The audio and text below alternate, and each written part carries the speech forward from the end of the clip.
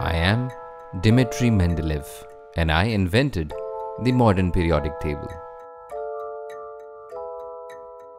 I have a long task. I have to put this difficult puzzle together.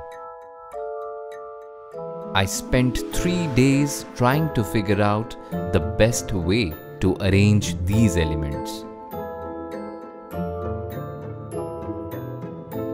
Then I had an idea. I first put the hydrogen, then helium, then lithium, and then beryllium.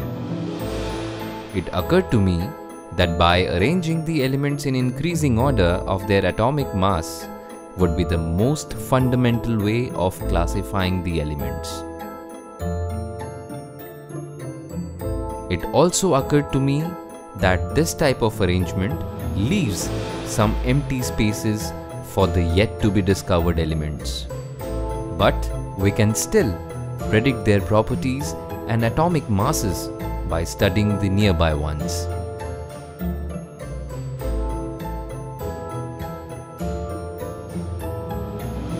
Back then, it was called Mendeleev's periodic table, but it still had some limitations.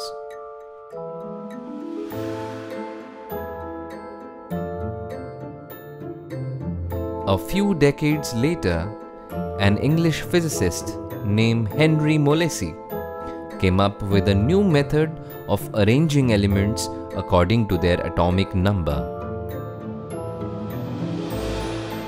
The table originally contained 63 elements, but more elements were found when Molesey arranged it. It contained 118 elements. These horizontally arranged elements are called periods.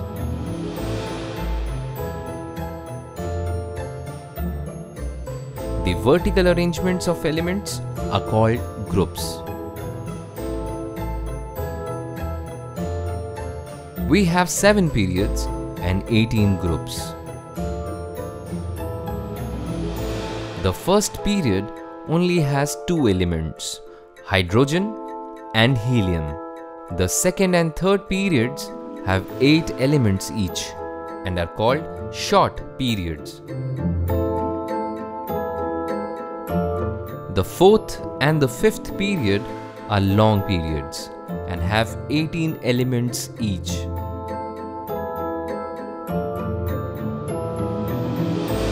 The sixth period has 32 elements.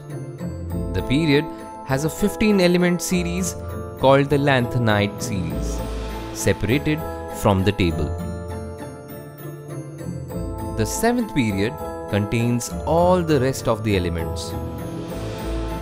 This period also has a 15 element series called the actinide series, separated from the table.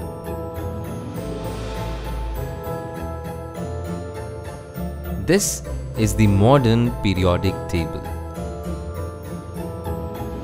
This empty spot contains an element named after me, Mendeleevium, because I completed the modern periodic table.